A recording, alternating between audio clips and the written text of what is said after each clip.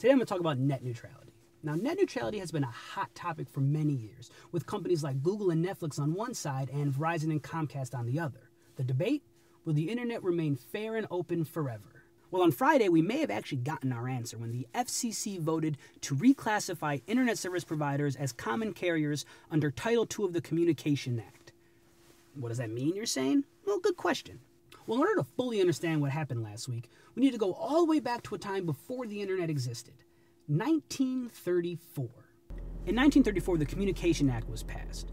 Title II of that act created the idea of common carriers, or in other words, a regulated entity that provides goods to people without discrimination.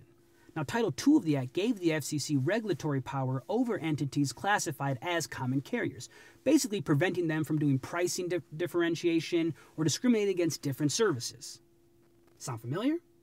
Well, now let's go to where the internet actually exists. Now, when the internet first started, everyone pretty much agreed that the government should stay out of regulating it. There was so much innovation and creation going on that people didn't want the government to get involved too early, and for the most part, it didn't. In 2007, Comcast was caught throttling the service to BitTorrent users. When this came to light, a class action lawsuit was filed against them, which they settled out of court. However, this was the first time that internet users really saw the power that internet service providers had in controlling access to the internet. So in response to that, in December of 2010, the FCC created a set of net neutrality laws. Now, these rules stated that internet service providers had to provide transparency on how they were distributing broadband internet.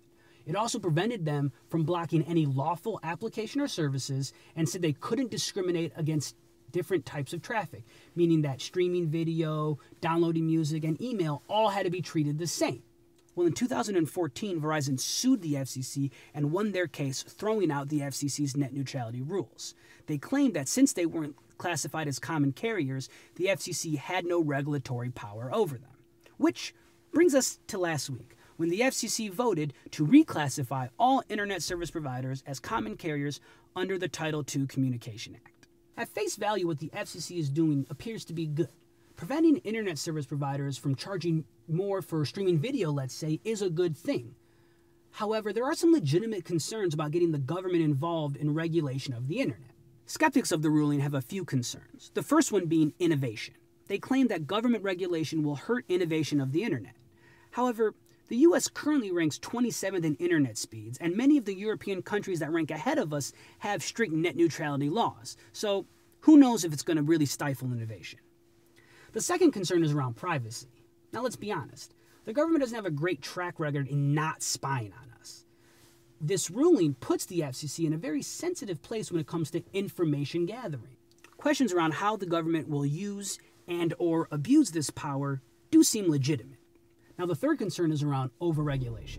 Does this ruling open the internet to more government regulation? The FCC hasn't released what they voted on, but some reports have the document at up to 320 pages, which seems kind of excessive. So look, what the FCC is doing appears to be a good thing. But the question comes, at what cost? Will they impose decency standards on the internet? Will they overregulate? Will it hurt innovation? All of that is yet to be seen. But this is where we come into play.